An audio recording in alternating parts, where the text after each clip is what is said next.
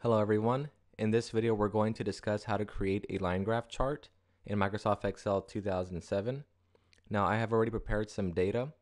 Now whatever your line of business is or whatever you work in, you all may measure your sales, productive hours, labor. I mean there's a long list of details that you can analyze in your business for productivity.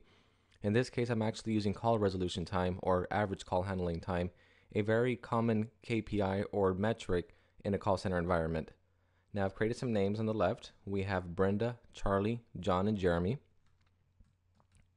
And we have their stats over the last few days. And then we actually have an additional line for goal. There's a 370-second goal. And this lists the amount of seconds that they are on an actual call for the day. I mean, this is their average. So in order to create the line graph chart, I mean, very simple in Microsoft Excel, we're going to go to Insert. You want to highlight the data that you're going to be graphing. So for this situation, let's go on and do a line graph. Now you have a 2D line or a 3D line. I'm just going to go on and pick a 2D line for now, line with markers. And that's how simple it is just to get a chart going for you. Now, of course, we're going to want to format it and make it a little bit nicer.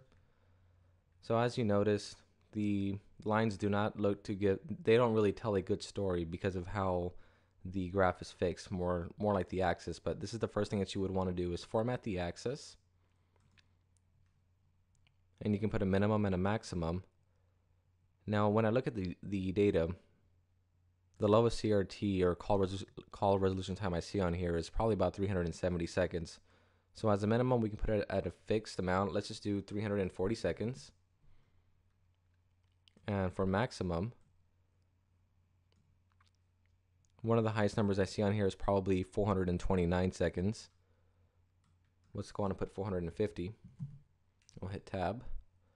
And as you notice, the graph does change where you now have a better story. So the next thing that you might want to do, if you don't like the formatting of your graph, you can always change it from up here. You can make your selection. Personally, I thought the first colors were better, so I'm going to go and revert back to that using the undo option, hitting Control Z. Okay, so now we have this set up. I mean, you can make the graph larger by easily resizing it. And what you would want to do, though, is probably set up the goal so that the line is dotted. I mean, let me show you how to format a line. I'm going to click the goal series, right click it, and I'm going to put Format Data Series. And from here, we'll have the option to change the line style. By default, under dash type, it's a solid line.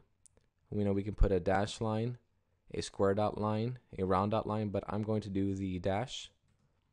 And of course, you have the preview ready in the back as to how it appears. And once you're satisfied with your selection, go on and hit close. And there you have it. What I would highly recommend doing, because the chart options in Excel are rather simple, I mean, go through change chart type and go on and go through some examples and see what you can do with these graphs. Graphs can tell a really great story for those visual learners, and it can be very helpful in the work environment. That's it for this video. I hope you enjoyed it.